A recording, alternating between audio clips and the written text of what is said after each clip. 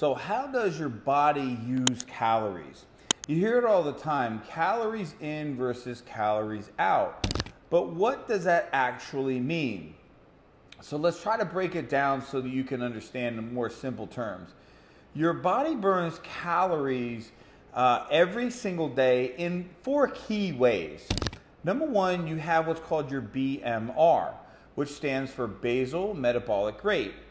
This area, you burn 60 to 70% of your total calories. This is the number of calories your body burns just to keep you alive. Breathing, organ function, heartbeat, and brain activity, to give you an example.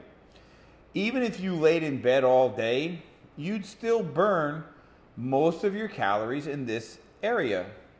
Now, if you want to raise that number, you need to build more muscle. Now, muscle burns more at rest and during activities. It is your metabolic currency, hence why you need to lift weights as often as possible, 3 to 4 times a week. Number 2, you have what's called NEAT, N-E-A-T, non-exercise activity thermogenesis.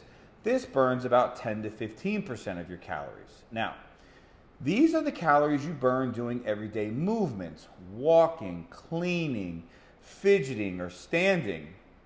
Taking the stairs, walking your dog, pace during phone calls, or all this stuff adds up. So the more you move outside of the gym, the better your metabolism starts to work. We are not made to be sedentary. Motion is lotion, you gotta get moving. Number 3, EAT, E-A-T. This stands for exercise activity thermogenesis. This is where you burn 5 to 10%. This is the energy you burn from actual workouts, lifting weights, cardio, HIIT training, etc. Now, it matters, but it's a smaller piece than most people think.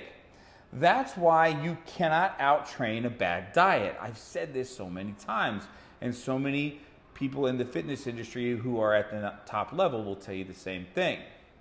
Number 4, TEF, Thermic Effect of Food, is 5 to 10%. Now, this is the energy your body uses to digest food. Protein has the highest thermic effect. You actually burn more calories digesting protein than carbs or fats. So, if you're eating high protein, you're automatically giving your metabolism a little boost. That's why I love my steak and eggs.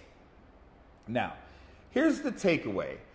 If you're not losing fat or not gaining muscle, it's not just about your workouts. You need to look at your whole system. I can't emphasize that enough. Everything has to do with how you're going to see results. Are you eating enough quality protein?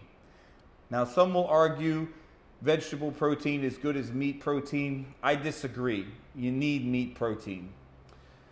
Are you moving enough outside the gym? You can't just train and then sit on your ass all day. That's not going to work either.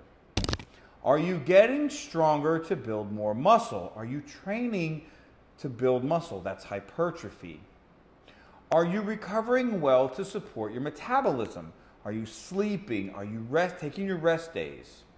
Now, if you want help getting this dialed in for your body and your goals, DM me calories and let's build a custom plan using training, nutrition, possibly peptides, if you need to optimize your entire system. You can reach out to me, Coach Gary at powerbuilding.com or Gary Miller Fitness on Instagram.